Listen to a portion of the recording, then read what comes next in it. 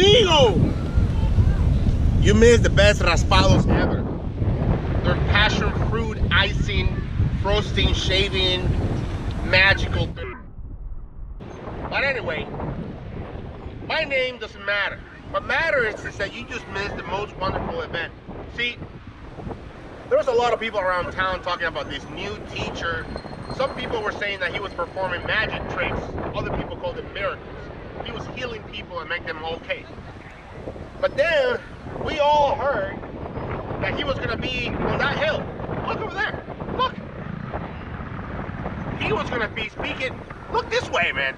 So they said that he was going to go over there and talk about how God brings hope and how God bless those who are seeking righteousness and forgiveness and something called Beatitudes or something like that. So anyway, when I saw him, I thought it was not a big deal. I just saw a regular human being. But the thing was, when he started opening his mouth, the most miraculous, peace-giving words came out of him. He brought so much joy that I'm just laughing here in this 95-degree weather.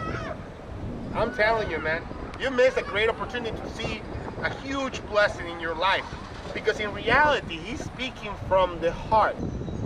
Today, I witnessed the Son of God, and it's unbelievable, because all these people heard the same message, and you missed it.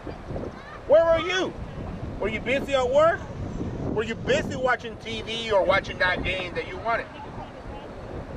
Did you oversleep today? What were you doing that was more important than coming here? I mean, I hope that you have another opportunity to witness such a wonderful thing like I did. May you take your time to value, to listen to Jesus. That's his name. And I hope you remember that message. Until then, salud. And I hope that you have a wonderful and blessed day. Ciao.